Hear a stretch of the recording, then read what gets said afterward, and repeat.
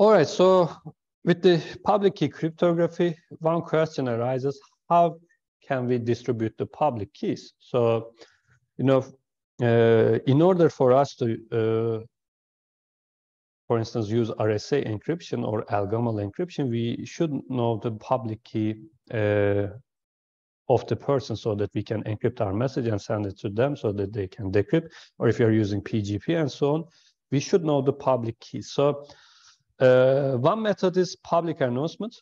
For instance, a lot of people put their PGP keys to the end of their emails or put their web pages. So one way is this. But of course, this is not a efficient way of doing it, because if you want to send an email, you have to search the internet or somehow find that public key. And this is also allows impersonation, because, for instance, if I don't have a PGP public key and don't announce it on the web, somebody might create a web page as if it is created by me and put a PGP key and impersonate me. So this is not a proper way of doing it. But of course, sometimes it works. For instance, think about cryptocurrencies. What you do is that everybody know their public key, because this is how they generate their accounts or wallets. So they actually tell to somebody else when they want to receive money from them. But of course, since you are going to do the transaction this way, you can actually give them your wallet account, which is actually somewhat is mapped to your public key. Of course, in some scenarios it works, but sometimes it may not work. So another method is to put every public key in a directory. So think about maybe 15 years ago we had phone books. You could alphabetically search for a name and find the phone number of somebody. So this is something like this. Instead of phone numbers, now we are putting public keys in a directory.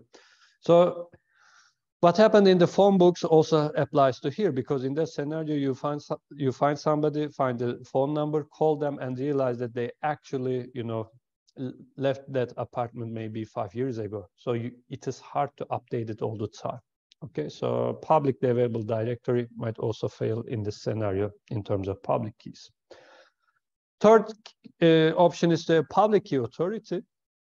This is also used in practice. So there is an authority. It keeps every public key of the people when they create their public key. So an authority keeps it.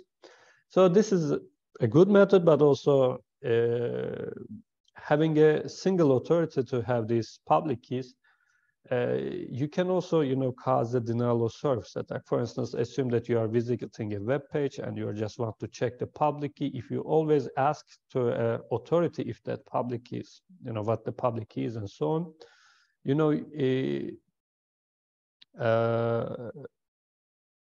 you might cause a distributed denial of service attack, because everybody now have to go to a single authority and ask for a public key.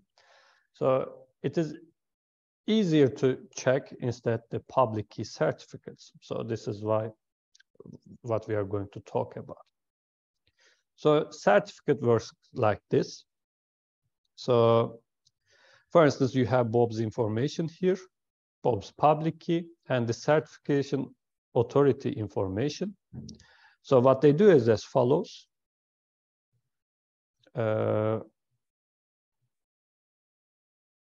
This is the unsigned certificate containing user ID, user public key, and so on. So they put it into a hash function. So this is the hash of the unsigned information. Then the certificate authority encrypts this hash using their private key. So this happens in many scenarios. Even a driver that you download for Windows works like this. So this is the driver, for instance. Windows calculates the hash of it and signs it. So the signed part here added to the bottom of this certificate, and this is now called the certificate. Okay, this is the signed certificate. Again, in case of drivers, this operating system signs it. In case of like public key certificates, here we have the public key information, and the certificate authority actually signs it like this. Okay. So when you obtain a certificate, what you do is as follows. You also take the hash of this public value, obtain the hash, which is this unsigned hash value. This is the signed certificate. So certificate authority use their private key to sign it. Now you actually use the certificate authority's public key to decrypt it and check if these two hashes match. If they match, then you verify the Bob's public key. So this is what actually your browsers do. Your browsers contain the public keys of certificate authorities. So whenever the browser sees a web page, this is what they check. So if you don't trust the certificate authority,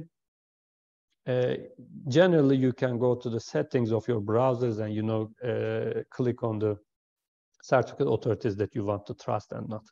But by default, you trust everybody, which might not be a good idea. Okay, so there are many types of certificates. X.509 is one of the most known and used standards. So there are many versions of it. So initially, in the version 1, you had things like this version, certificate serial number, algorithm and parameters. These are for signature algorithm identifier, and issuer name, period of validity. So a certificate will not be valid after date, subject name, and subject's public key info, algorithms, parameters, and key. Again, if you're like using elliptic or digital signatures, then you have the domain parameters here. The hash functions and so on, which you are using, are defined in this algorithms part. So in the extended version, there are some more fields, but all of the versions at the end contain the signature. Okay, encrypted hash, parameters, and algorithms. In case of certificates, we also have a certificate revocation list, because you may say that this certificate is valid until, for instance, 2030. But due to something else, maybe the certificate authority wants to, delete this certificate. So what they do is that they instead include it in a revocation list. So browsers or the verifiers first check if this signature is revoked. If it is not revoked, then they check if it is valid. This is how it works in practice. All right, so before finishing, let's talk about key sizes. So we talk about symmetric key cryptography first. We said that 128-bit security is suggested for personal use. So less than 128, I never suggested. But if you want military-grade security, you can use AES 256. Okay, but due to sub-exponential time algorithms for factoring, so if you want to use RSA and want 128-bit security, your RSA modulus should be as large as 3072 bits. If you are going to use, for instance, digital signature algorithm, like discrete logarithm, it depends on discrete logarithm problem. So in that scenario, your secret key can be as small as 256 bits due to Pollar's row algorithm. So it is the double of this. But group size has to increase again to 3072 bits. So if you use digital signature algorithms, these are the parameters I suggested. But if you use elliptic curve digital signature algorithms, your secret key is now reduced to 256 bits. This is why we generally prefer elliptic curves compared to RSA, because for this modulus, RSA is fast. But if you want military-grade security, which is 256 bits, you can simply use AES 256 for symmetric key algorithms. If you use elliptic curve cryptography like Algamal and so on, you can choose your secret key as 512 bits. But now if you want RSA, your factoring model should be 15,000 bits. This is a huge number, and arithmetic here might be slower than expected. And designing and hardware capable of performing operations on these huge numbers might be slow than expected. And in practice, what I've seen that people are still using this too. Okay, even in military, some people are still using this. So we should move on to this part. This is why we are starting to see less standards where they use this kind of factoring modulus. Okay, so this picture should be the main takeaway from the symmetric key and public key cryptography. So we talk all of these algorithms now, so now we can understand this table. This is important because people still rely on old papers like from 2000s, and they still submit papers where they think that RSA 1024 is secure. So they still, there are still academic paper submissions where they think that this is secure, or they suggest 80-bit security and so on. But for personal use, we recommend this. For military-grade security, we recommend this. All right. To finalize, let's talk about quantum computers. So we said that integer factorization or discrete logarithm and elliptic curve discrete logarithm problems are somewhat hard, and we don't have polynomial time algorithms to solve it. But the problem is that if somebody builds a very huge quantum computer, they can actually solve these problems in polynomial time. I mean, with the smaller versions, they can also solve this in polynomial time, but currently the qubits are really small, so they can factorize, for instance, 2-digit or 3-digit numbers. But if you can build a very huge quantum computer, then you can solve these problems in a very fast way. So we don't know if the technology or the engineering will allow it to have such a huge quantum computer at some time at a point in time in the future, but we still should be ready for it. So quantum computers reduce the security of symmetric key cryptography to half. So it is enough to double the key size. For example, you can move from AES-128 to AES-256 to avoid attacks from quantum computers.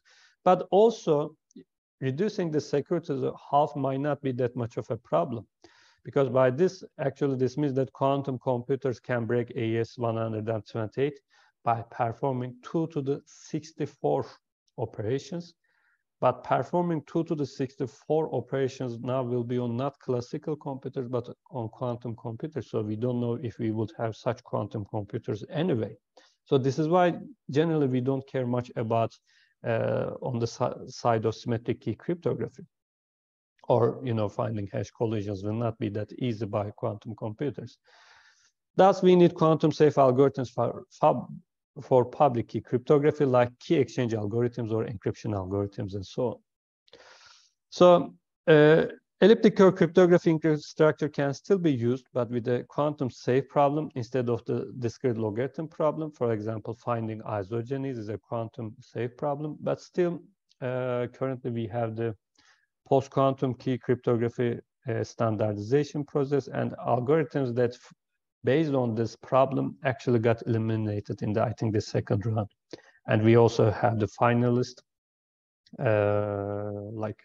which was announced in July, as far as I remember. So currently we have an algorithm for post-quantum key encryption, but we still, NIST, I think, still having an ongoing process to choose key exchange algorithms and so on. But currently our knowledge is not that good, because in this competition, many candidates which were claimed to be quantum secure actually were broken by a classical computer. So probably these standards will be updated, and we will have better algorithms in the following future. But still, we don't know if we can have such a quantum computer anyway. So NSA's recent policy, I actually say recent, but it is from 2015. So NSA always supported elliptic curve cryptography and always suggested migration from RSA to ECC in the future. But all of a sudden in 2015, NSA suggested not to waste time migrating from RSA to ECC. Sorry, this is a typo here. But suggested development, standardization, and commercialization of new quantum safe algorithms. And as I mentioned, ECC and RSA are not quantum safe.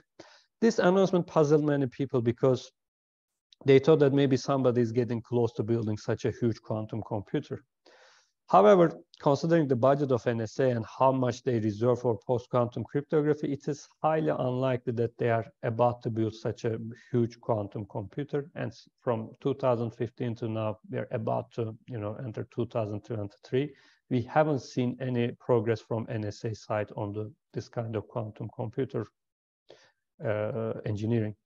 My personal opinion is that it is more likely that since they lost the dual elliptic curve digital random bit generator, maybe since they use this lost as power, NSA wanted us to stay on the RSA side instead of elliptic curve cryptography because it is kind of easier to attack RSA compared to elliptic curve cryptography. So if you want to have more information about this topic, there is a very nice paper by Neil Koplis and Alfred Menezes from 2015 titled "A Riddle Wrapped in an Enigma." They actually argue why, breaking elliptic curve cryptography will be highly unlikely in the foreseeable future. So if you're interested, you can also check the current process in the NIST ongoing post-quantum cryptography competition.